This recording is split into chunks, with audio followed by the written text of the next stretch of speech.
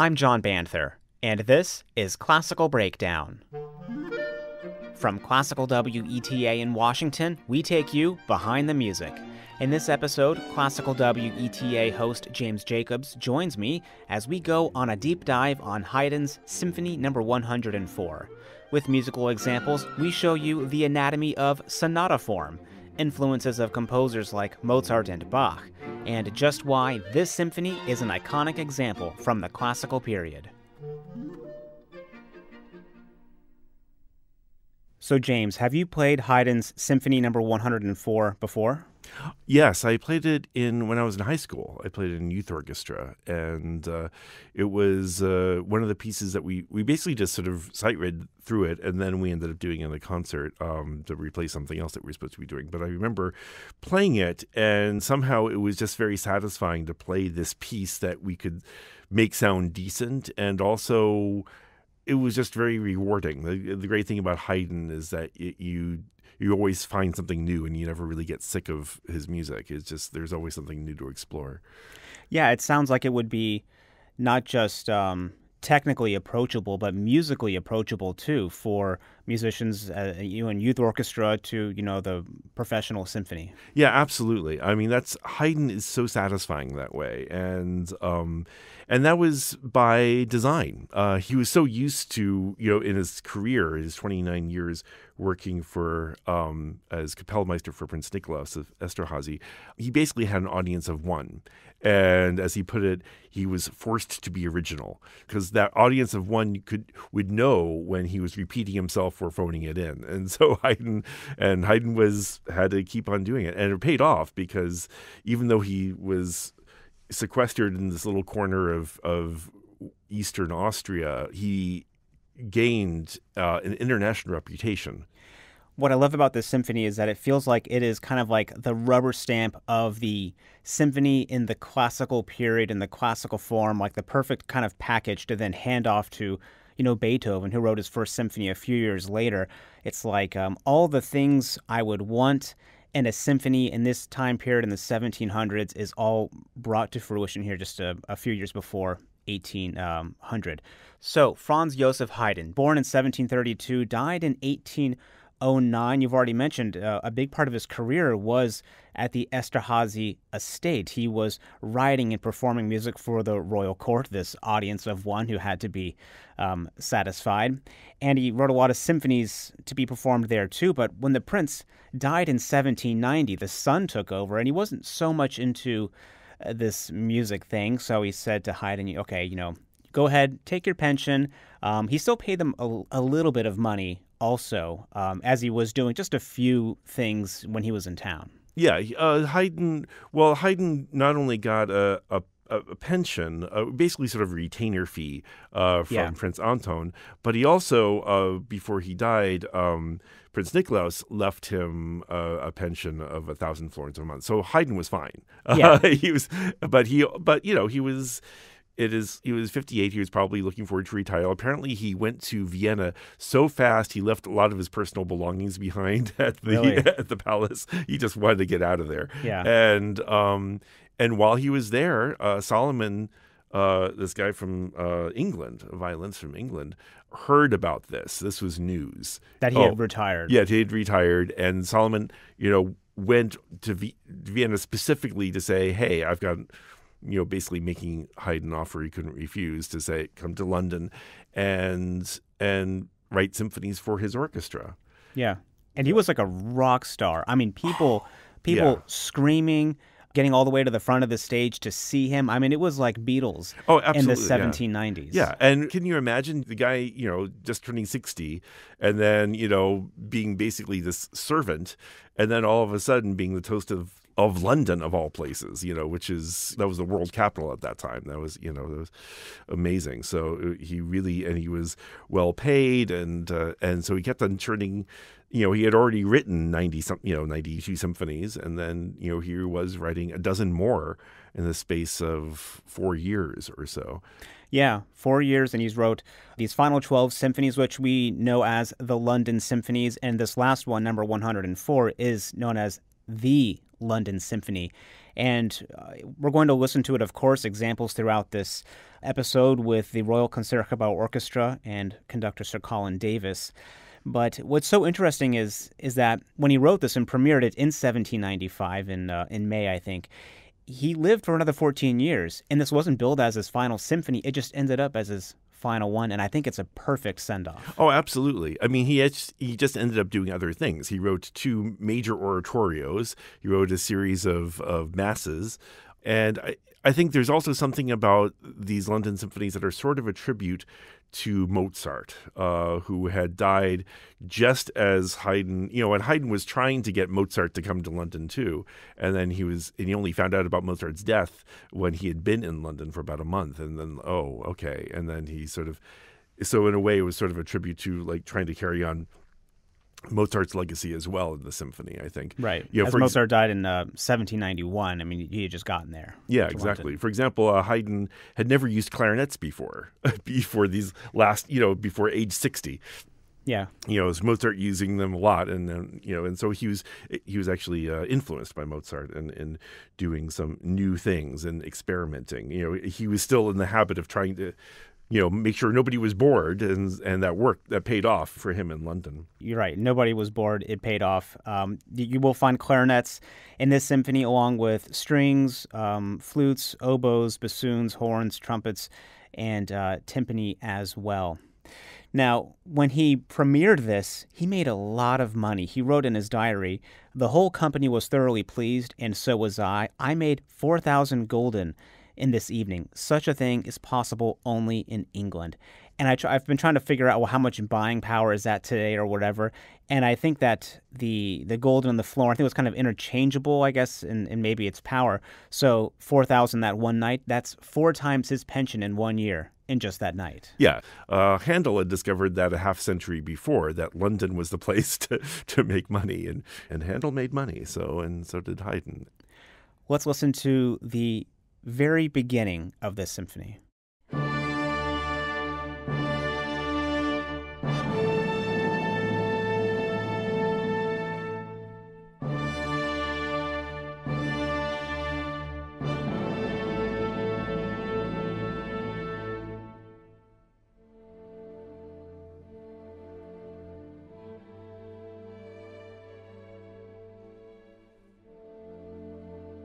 It's a very intriguing opening. We have these kind of big statements and fanfares, and then I suddenly get this Mozart Requiem vibe. Oh yeah, in the strings. It's very mysterious. But also, I wanted everyone to pay attention to those first 2 notes, dum bum ba bum, D A, because that is a microcosm of the entire journey of the entire symphony, as we'll see, not only in terms of the first movement going from D to A and then back again, but also the last 2 notes of the symphony are A, D. So it's sort of this bookends in a very, very neat, satisfying way.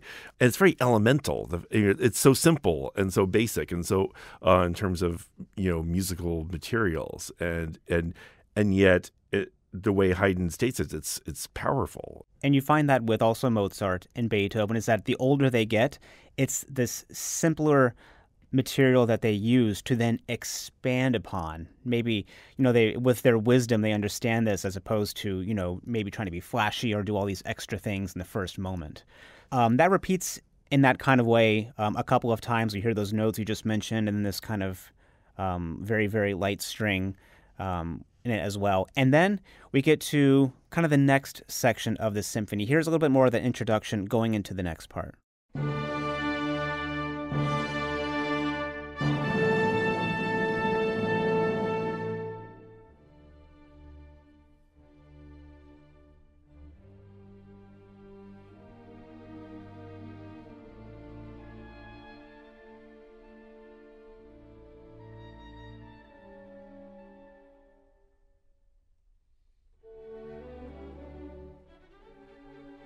And the clouds are opening up, and we have this totally different thing happening now. Haydn was really the person who started the whole idea of the slow introduction to a fast first movement. And you always get this sense that you're and he actually made this even more famous in his oratorio, The Creation, which he wrote just a couple of years after this, where it begins with chaos that leads into cosmos, that leads into light. And he does that in a little way in so many of his symphonies, where you sort of feel lost and confused. And it's very great. It's very satisfying when you come in from off the street and you kind of have to get your bearings to be in this. And Haydn takes you through it by the hand, like on a hike. He sort of takes you through the idea of, okay, you're a little confused and we're going to have this sort of gauzy music here. And then we're going to lead you to this nice straight path. And with that introduction, we get to what we can call sonata form. And this is something we've mentioned in several episodes before, but we didn't really go over. And part of that is because it can be very, very complicated. If you walk down a hallway and you see on a door and it says, inside is the definition of sonata form, you open the door, the room is on fire. You have musicologists screaming at each other. One's in the corner crying.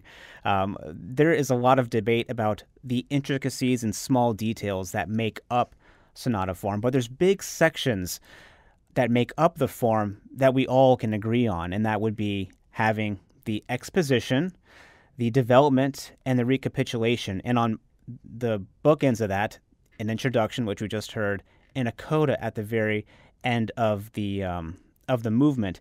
And these may be some foreign words, but we can really get into this and think about it very simply as going on a hike. So first off, that introduction, that is us. We're arriving at the park, getting ready to go for our hike. We're not at the trailhead yet. We're getting an idea of the sound, the instruments that are being played, the atmosphere of this park. We have the D and the A, as you mentioned, in this fanfare. And then where we just left off, that is the exposition. And this is where our hike officially starts. We're at the trailhead and we're walking. And what do you do when you go on a hike? Right when you start, you see all the different trees, the different foliage and wildlife.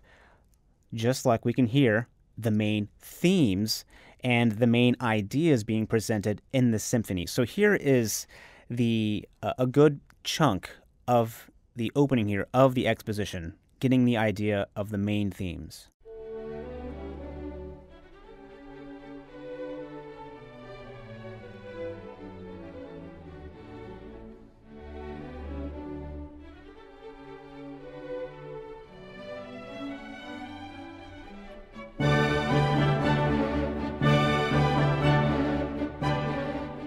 And it gets joyful and everything. Two things. When we have the very obvious ba-dee-da-dum, and then we have bum, bum, bum, bum, these four quarter notes. And I think with those quarter notes right now, you can put them in your pocket. It's a little melody. You put it in your pocket for a little snack later on, and we'll get to that. Yes. Yeah. This is, you have to really pay attention because these things are going to come back. It's like little clues in a detective novel. You sort of like, oh, that's going to come back. You pay attention, and just like on the hike, you sort of like you see certain kinds of flora and fauna, and you realize, oh, we're going to get more of this, and more of this kind of grass, more of this kind of trees and birds and things. Yeah. And you don't, and it might not be exactly what you expect. No. And so we heard the theme, then it kind of goes into an exciting section. We're going to hear it again, and that's because, well, first off, after listening to this explanation of sonata form, I really think anyone can understand and recognize these big sections in symphonies all across the classical period, into the Romantic period too. So let's continue our hike here with Haydn, a little bit more of the sound and ideas in this exposition.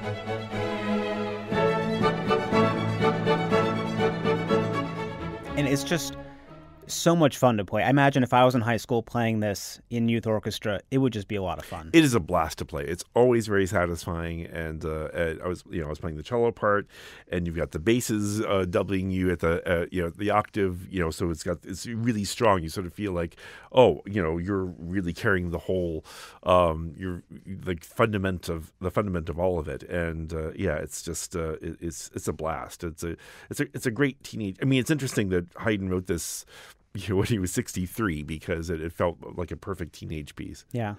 So we hear the theme played in different instruments in slightly different ways and passed around. And eventually we do get to the part where the exposition repeats. So it's not a trick this time. Let's take a listen. And I think you can identify where that main theme melody comes back in from the beginning.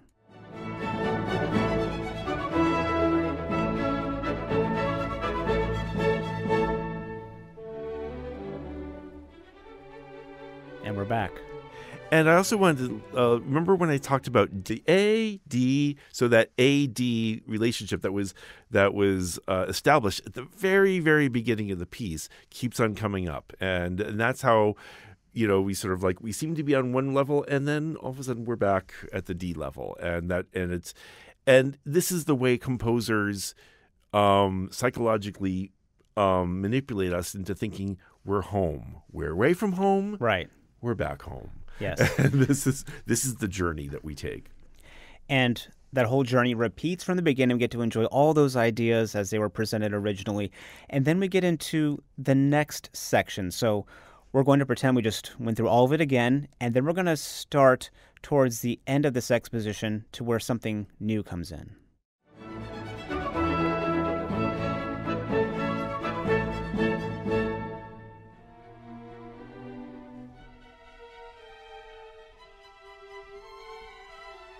And then all of a sudden, it's a little mysterious. Yeah, all of a sudden, there's drama. Yes. And one way to know you're really done with the exposition, when the exposition ends, if it sounds like that's a point where if it stayed silent and you could clap, like it'd be the end of something, that's like the end of the exposition. And it goes into something mysterious here. We're now into the development of the Sonata Form. We've decided we're a little bored with the trail we're on this hike, and now we're going to take a little bit of a detour, just start walking through the woods. Yeah, there's unknown factors here. Unknown factors. We get to, one, it's already in a minor key now. I think we're in B minor, and then it goes through all these different keys, very, very distant. The melody gets turned around, it gets transposed, really kind of chopped up and remade into a different dish. And what's interesting is the part of the melody that Haydn chose to develop might be what you would consider the least interesting part. Dee da da dum, blah, ba, ba, ba. You wouldn't think of the da da da da as being right. The part, but that's the part that Haydn takes as his starting point, and he says, and he shows us there's a lot going on with the ba ba ba ba. And that's that melody we had in our pocket. Right. Now we take it out of our pocket, and this is the snack we enjoy as we're going off into kind of scary territory. This is when you're listening to a symphony, especially I think Beethoven's Second Symphony, it gets very stormy, very, very kind of scary. Yes. But also, well, there's also a Beethoven's Fifth element that I wanted to talk about. We'll get to that. But first of all, let's hear the development with the ba ba ba ba and what he does with that.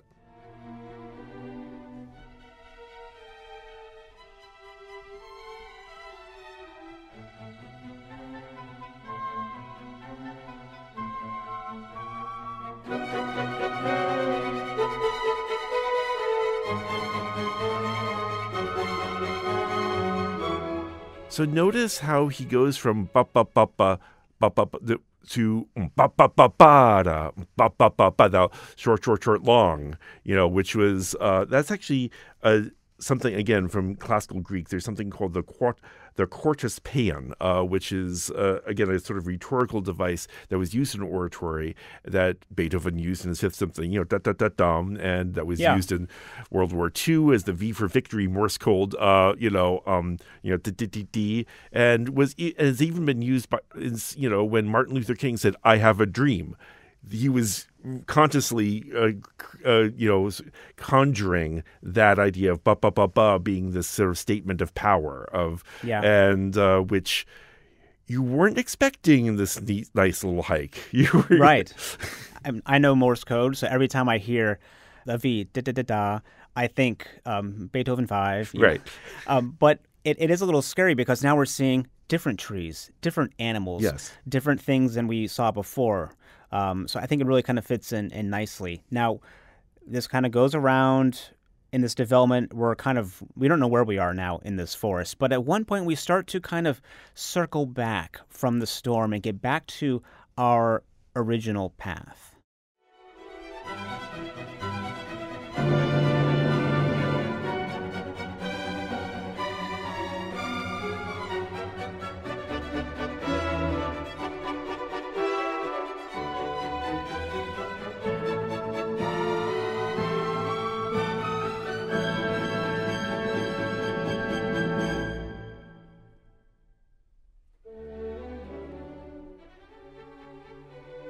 Every time you take a hike, there's always that moment in the hike when you feel like, all of a sudden, okay, I'm out of the world now. Now I'm really in the wilderness. I'm really out there. For just a moment, you might be lost just for a microsecond. Like, I don't know if I'm going to get back. Been there. And then you see the blaze on the trees, and okay, you're fine again. But there's always that one little moment where, oh my gosh, I'm in the woods. I'm out here. And Haydn, I think, illustrates that so beautifully in the journey through Sonata Form. That moment when, oh, there's no net. Right. And so the end of this development section, as the exposition, the end of it was kind of like if the music stopped, we could clap. Here with the development, it's different. Most times it's suspenseful. It's not this perfect cadence, as we'll call it. It's imperfect. And you're left in suspense, waiting for what's happening next. And then that's when you get that next thing, which we call recapitulation. We're now bringing back the original theme as it was before. It's been torn apart and remixed and everything. Now it's back to where it was, and you're on the trail again, and it's like if it's a loop, you're headed back home as you're more familiar with these themes and trees we already saw. Right, but of course, also as recapitulations always tell us, you're always going to be changed by your journey. It's never identical. It's always because you're going home, and that's a different feeling than going out. It's and very different. And that is the feeling that composers want you to feel with how they structure their recapitulation. That it's the same, but it's also different because it's leading you back and not just leading you out. And after the recapitulation, here in this symphony and in many others, but not always, we find a what we call a coda. And that's like, so say when you listen to the recapitulation, when it ends, again, if the music stopped right after that, it kind of be like the end of the movement. You could kind of clap. But it comes back in, and this is really wrapping up everything nice and neat. We've now finished our trail, and we're headed back to our car or whatever, and the journey is over.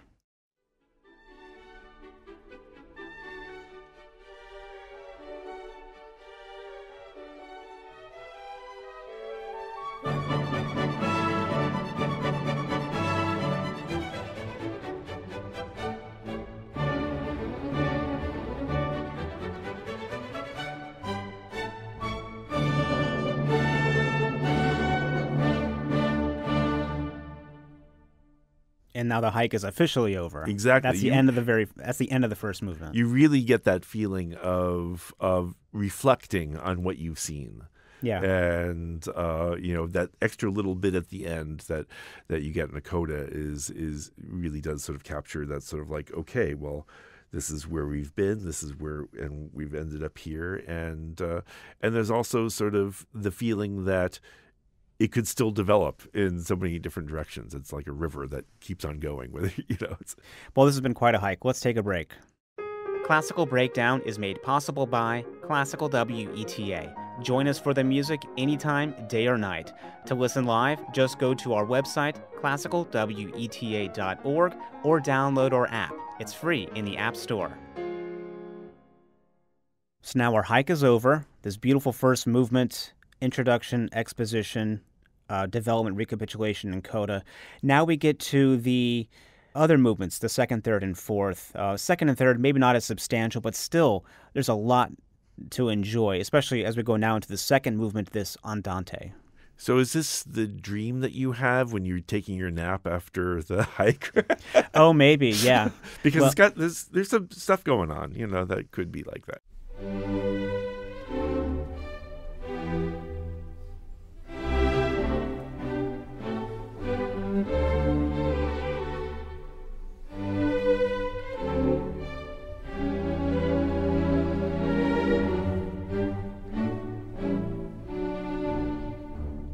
what I think Haydn does so good with second movements, and that is it's very pondering. I feel like I'm on a stroll, through some estate or something. When you walk with your hands behind your back, you just leisurely walking. Right.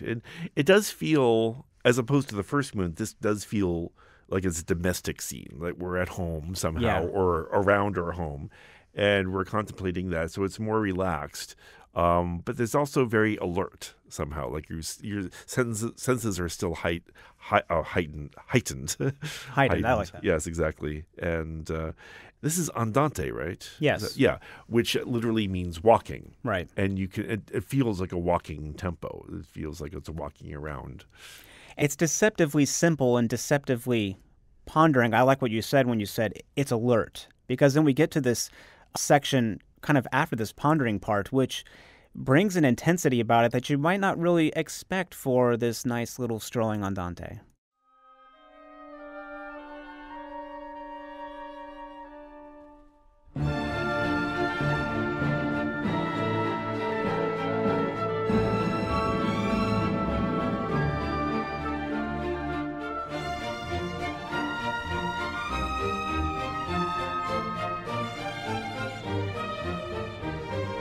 And to me, this right away all of a sudden sounds like Bach, as if, those arrangements for big orchestra of some smaller works of Bach.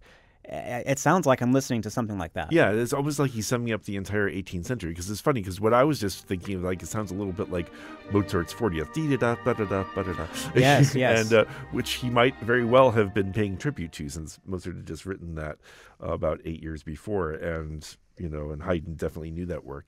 But it's also, I think, very, and this is what composers do to make, how do you make four movements sound like they belong to the same symphony? And I think one of the ways that Haydn does that is it's the same sort of journey where you have this very simple melody that all of a sudden he brings shadows and life to and storminess to after a while. So it's kind of, there's a theme going on, that there's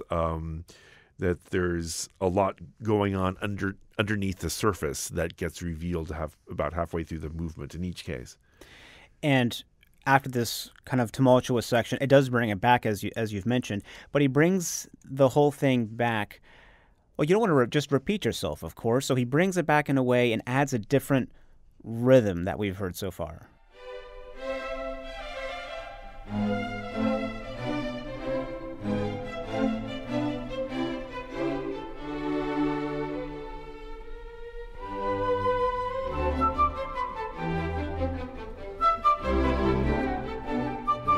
Triplets, 3 notes instead of maybe 2, not da da da da da da da da da da. 1 2 3 1 2 3.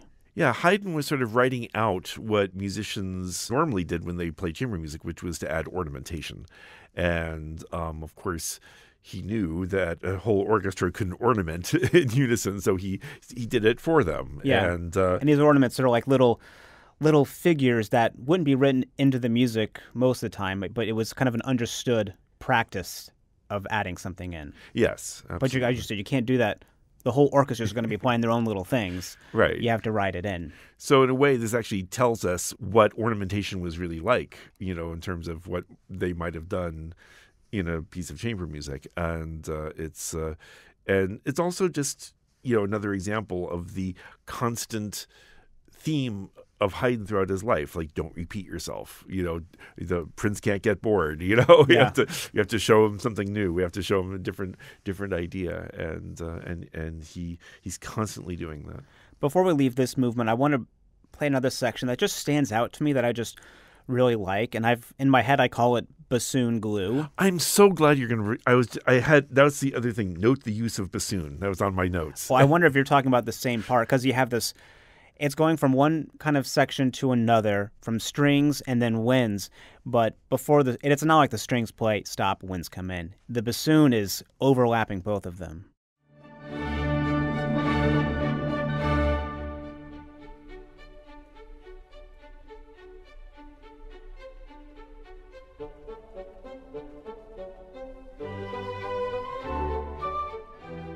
And you hear the dynamics so subtly changed. I love it. I feel like throughout the symphony, but particularly in this movement, the bassoon is a character that's sort of commenting on the action. That's sort of, I mean, there are whole sections where it's just the strings, and then the bassoon comes in and doubles things for no real reason except that, oh, there's this kind of interesting creature, this interesting character, the bassoon, that's sort of coming in and joining. And it is weird that, jumping back to that exposition, which we all now know, in the first measure, the first couple of notes, the strings play, and the bassoon plays with them too. The only wind instrument. It's kind of like, okay. Yeah, that was not common. Yeah. that was a Haydn thing. And I mean, well, Mozart did it too. And maybe that was a tribute to the way Mozart used the bassoon. But still, but there's also something very unique to this symphony about the character the bassoon takes on as a sort of, as some... I mean, because a bassoon is definitely not a string instrument. It doesn't really blend in. It's like a clarinet could, in certain ways. A horn could, but a bassoon has a more hollow texture. Yeah, it doesn't stick out, but it adds a different color, a different twist when it's just with strings. When I thinking about that first movement, the hike, bassoon is sort of like what a tree would sound like if a tree had a voice. It's big and woody. Yeah. And then we get into what was still very traditional at the time, which Beethoven would break, but that is having this beautiful third movement minuet.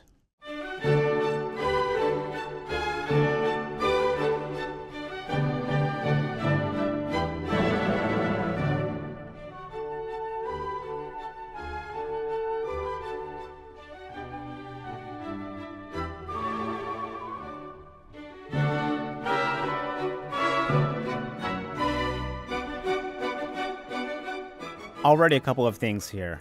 One, we've got, it's his minuet, but it's Haydn, so he does something a little bit different. He adds this trill, the notes going back and forth really fast. And it's kind of, I've read it's like laughter.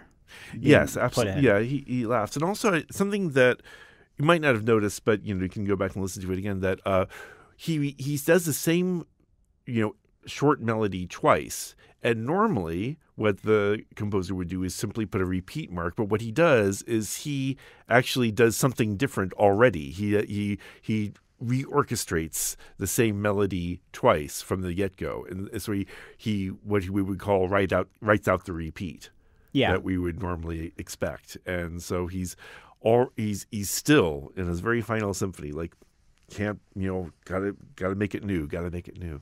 And towards the end is he starts doing something that he does throughout the minuet that makes it a little bit different, is that it's not just 1, 2, 3, 1, 2, 3, but it starts adding in 1, 2, 3, 1, 2, 3, 1. So it's kind of putting the emphasis, it's kind of like off kilter. Right. This is not... this is something that is sometimes misunderstood. Like, minuet is a dance. Well, these are not dance. This is not dance music. It's music inspired by dance. Right. If you actually tried to dance to it, then you might trip over somebody because he keeps on sort of pulling the rug out by shifting the beat in a way. It's music to listen to that makes you sort of dance in your mind as it evokes the theme. It's certainly a lighter piece, and this is the way that it's traditionally been used. In a way, it's the most constrictive movement because it's such a strict form that the composer has to adhere to, and there's less expected of it in terms of musical weight. But that just means the composer takes up the challenge and can do that much more with it. So much can be done when there's an artist who's kind of painted into a box and they have a very strict set of rules. Of course, they can break the rules, but sometimes creating something totally different with the rules is really impressive. Now, we've already mentioned, it's like we hear a bunch of different composers in here. We've heard like Bach and Mozart, and I think we start to hear other composers after Haydn. And it's kind of like unfair, as we'll kind of get to in a second, because, of course, maybe those composers, they sounded like Haydn. Here's a little bit more of this minuet.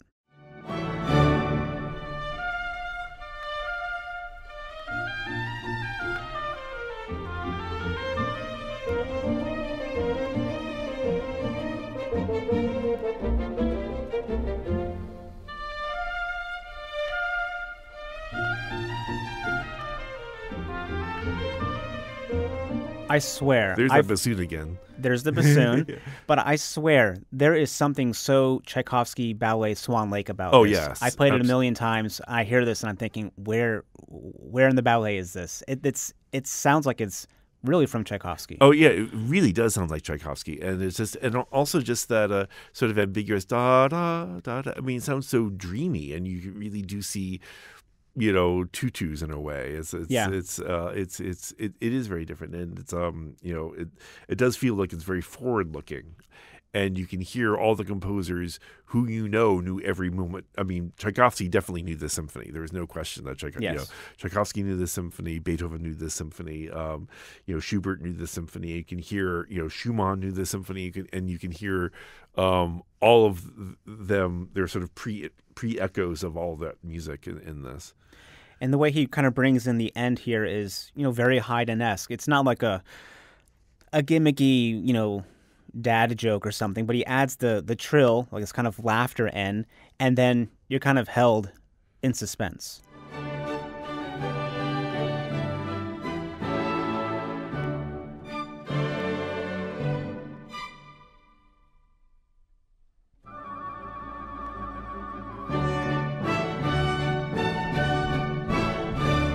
Because Haydn in another symphony before has written where it sounds 100% like the end, and then there's like 4 measures of rest. Maybe they just hold out for like 10 seconds, and people who don't know, they start applauding, but then the orchestra comes back in like a half step higher, and it's a total kind of cruel joke. Right, but I think we don't think about this when we think of symphonies as this thing that you listen to for 20 to 30 minutes on a record. There were performance pieces. There's aspects in many of his symphonies, including this one, where the experience is heightened by a live performance, and he plays on expectations, and he plays with the audience. Just now, that thing of that delayed trill. I mean, the audience could have gone wild after that. Yeah. And they probably did. They didn't care if they clapped between movements. They were definitely clapping and screaming between movements for these Haydn premieres. Yeah, absolutely. Yes. And they would go wild. And he knew how to get an audience's attention. And again, that's something that's a little hard for us to appreciate because we, use Haydn as background music and blah, blah, blah. But back then, there was a lot less ambient noise. And so they were rapt. They were so involved with every note, every step of the journey that Haydn was taking them on. And it rewards that when you take this deep dive. And I've read that they were very, very enthusiastic after just the opening of the 4th movement.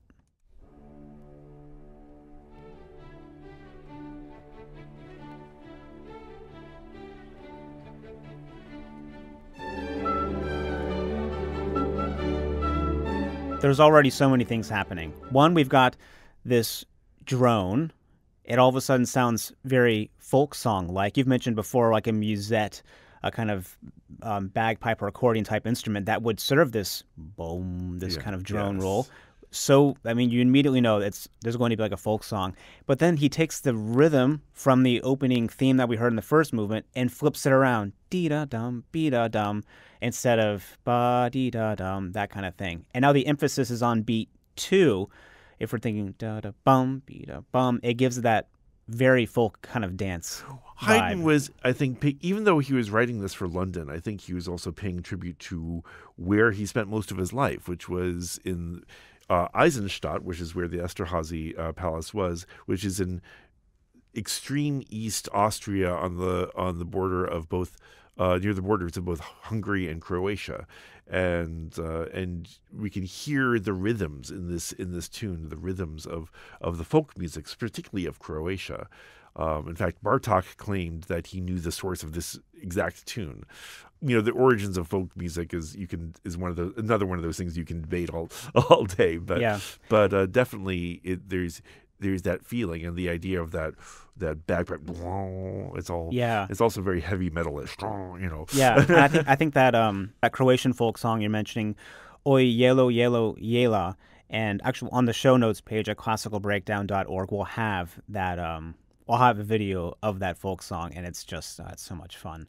But that really set people off. They got so excited to hear this, sudden folk song melody coming in, or this style not out of nowhere, but still not totally expected. Oh, it's not totally expected, even for Haydn. And this was the 12th symphony that they had heard of Haydn in the space of 4 years. And even for Haydn, this was something new. Even, the idea that you could put in this element, this really raw, unpolished element of folk music in a symphony. That was something, people talk about Mahler's first symphony because that was so bold in doing that. But actually, here's Haydn doing it a whole full century before. Yeah. And this movement is also in Sonata Form. We'll get a little glimpse of that later on, but we're not going to go through the whole hike again. We're tired from that. But when you listen to it, and in other symphonies too, you'll find the same thing with finale being in Sonata Form. When you listen to it, I think we're all more equipped to kind of identify these sections and everything. Now, speaking of composers where it's like, oh, this reminds me of Mozart or Bach or Tchaikovsky in the future, here it sounds like another composer picked up right where he left off with this.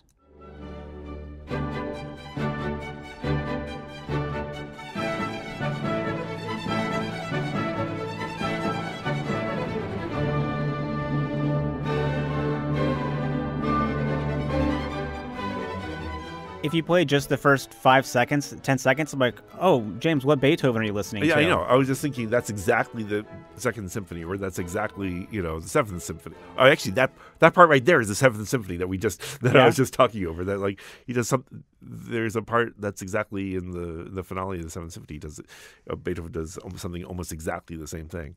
It sounds like what you say. I mean, it's Beethoven sounding like Haydn in that time, of course. Right. But I mean, it's like, this is why I love this symphony, that it's the final rubber stamp, seal of approval, classical symphony that Beethoven takes and then runs with. Oh, yeah, absolutely. Now, Beethoven actually studied with Haydn, and apparently Beethoven was a terrible pupil. And really? Beethoven and Haydn did not get along, though, of course.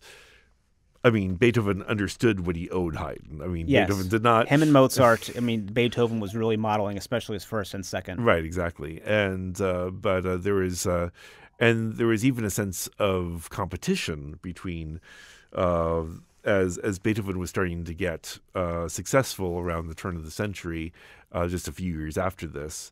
And between this young upstart Beethoven and Haydn, but there was no question that Haydn was the master, and Papa Haydn, as they call them. And I think there is something about this symphony that as you say, it just kind of like, yep, this is what a symphony can do. This is it. This is, I've taught all you young grasshoppers well. This is what you can do with a symphony. And speaking of journeys, when you go through the Haydn symphonies and you keep on finding new discoveries and new things that again were picked up by later composers, but he probably wasn't conscious of it being his last symphony.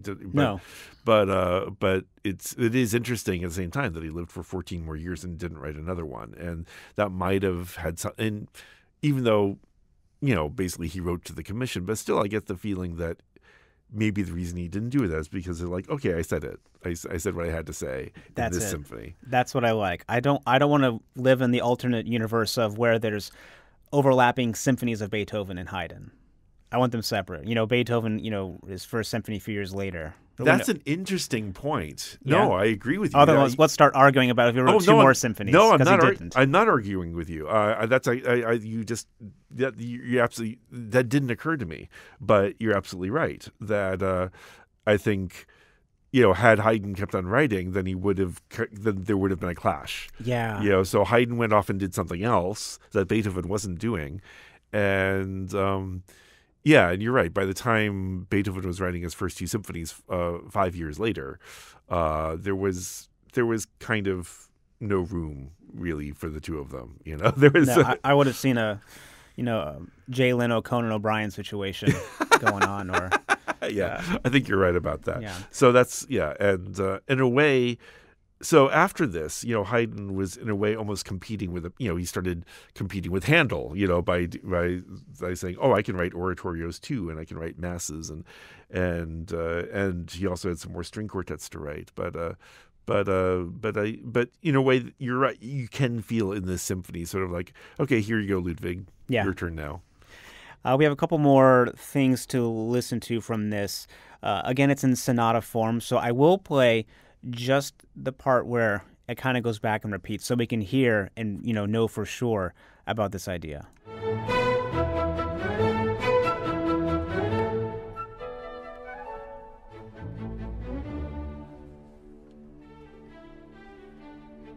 Very seamless. So thrilling. And with this one, there is actually, I don't think there is a repeat sign. It's written out. Right. Because you have that extra biom getting into the drone. It's exciting. The fourth movement, it's driving. It's like you listen to one phrase, you know where you're going. You know it's all leading up to this final point. And even in the development section that comes afterwards, where it's kind of tumultuous, you're not just wandering or marching in place.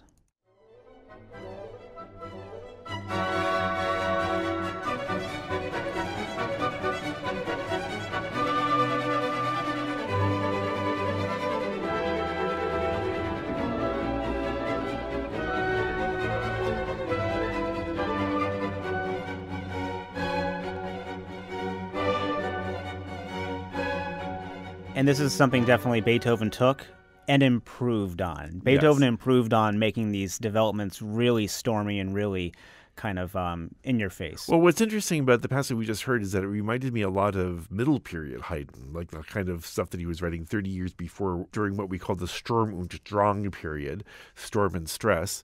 The origin of which, by the way, was a German play about the American Revolution. All right. So it's actually... we have a little part to play in this, and that's pretty rare in the history of classical music. The United States having some kind of an influence. Yeah, and apparently we did, because that was the whole idea of this sort of storminess. But a lot of that time, when you hear the Sturm und Drang, the reason why that phrase is sometimes now used to think of like teen angst or unnecessary drama is because it just seemed like a lot of minor key busyness for no apparent reason that doesn't seem to be leading anywhere. And you still feel a little vestige of that in that passage that we just heard, sort of like, well, this is the Sturm und Drang mode. Yeah. And it took Beethoven to kind of say, no, actually, let's raise the stakes and actually make it be about something. Yeah, exactly. We can't go all this way and not hear the very, very end.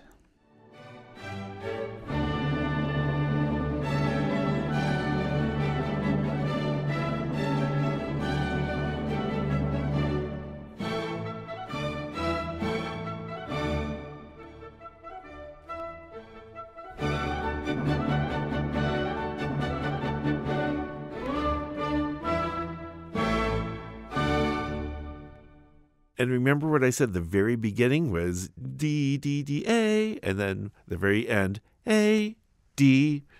It's a bookend of perfect, bringing the whole journey full circle.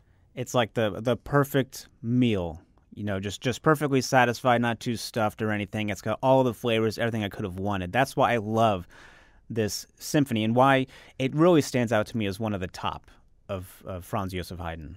Oh, absolutely! It's satisfying, and it doesn't, and it feels like a fully, I don't want to say mature, but fully developed statement in the symphonic realm that can hold its own with anything from the 19th or 20th centuries or 21st centuries. It's and we don't have to sort of make excuses like, oh well, it's just an early symphony. You're like, no, this is a master.